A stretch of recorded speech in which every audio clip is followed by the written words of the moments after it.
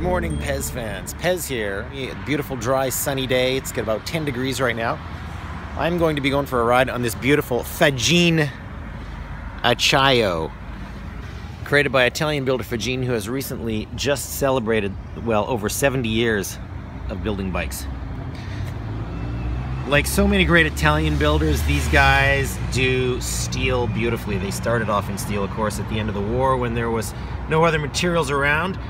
There weren't any cars left in Italy because it was bombed into near destruction. The roads were almost impassable in most places, but people needed to get around. And out of that sprung an amazing bike industry, a burgeoning bike industry, which, if you think of any country that you can associate with fine handcrafted steel bikes, it's Italy. Fah-JEEEN came from that. Over the years they've built bikes. They've worked in aluminum, they've worked in steel, they've worked in carbon fiber. They built bikes for pro teams. They had a real big heyday, I think, in the 1980s. They sponsored a number of pro teams in the 80s. They were actual sponsor of the Italian national track team. You can find their bikes on the track at any old photos of the Olympics from 1980. Columbus has been a fantastic supplier of steel tubing for many years. Probably all of you have ridden a bike made with this wonderful material. The idea of fillet brazing is using these lugs where all the joints are to strengthen the joint. And the fillet brazing uses either silver or brass, and you heat it up and the brass and silver melt, fill in these little cracks inside what little space there is, essentially joining all the tubes, welding the whole thing together. This is classic road geometry on this Fah-JEEEN.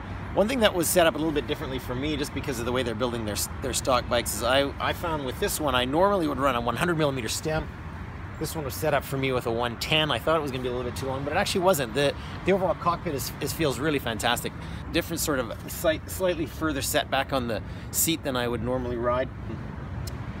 The bike just feels fantastic actually when I'm riding it. We built this bike up with FSA components, K-Force bar, their OS 99 stem, which is actually a really beautiful aluminum, very lightweight, very strong stem. Their K-Force seat post, carbon fiber. FSA does a great job. Group set cranks here are K-Force Light, compact crankset.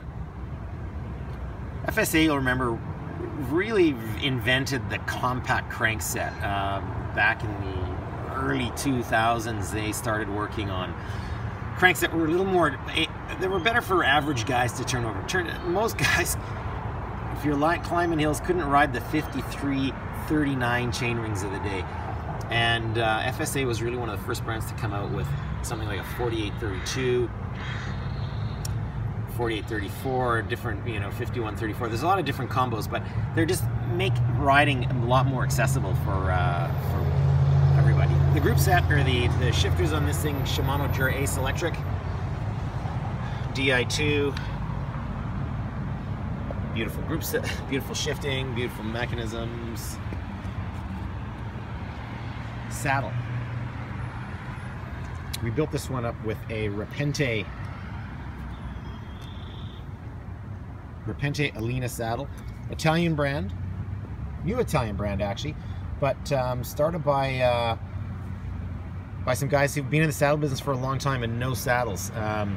So they know what they're doing. The cool thing about these Repentes is that the top part, the padding here, is actually removable.